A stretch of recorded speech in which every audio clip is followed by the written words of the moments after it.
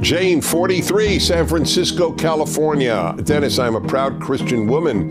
What's wrong with saying happy holidays instead of Christmas? It makes people feel more comfortable. So why go out of my way to be rude about it? Isn't it just much more logical to use one phrase to give the same message to everyone? Thank you for your time, Jane. Jane, San Francisco has affected you. That's clear. Let me understand this. It makes people feel more comfortable. That's their problem, not yours. You're not saying it to hurt anybody. Let's say on the airplane, the flight attendant says, well, we've arrived in San Francisco.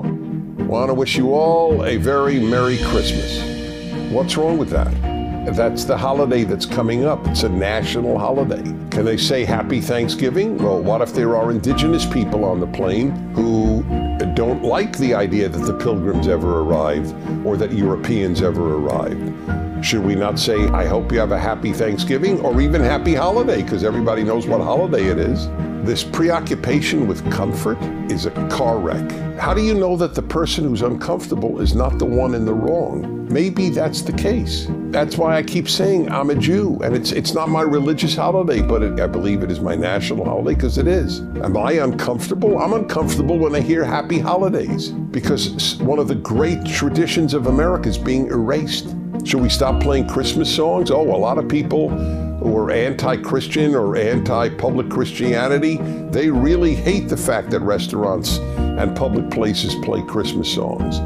They would like December to sound just like August.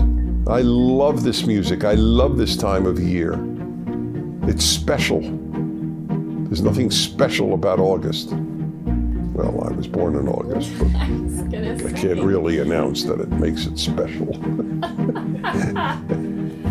So this comfort thing is disturbing. It is a beautiful thing to say to people Merry Christmas, and anybody who's offended, it's their problem. It really is their problem.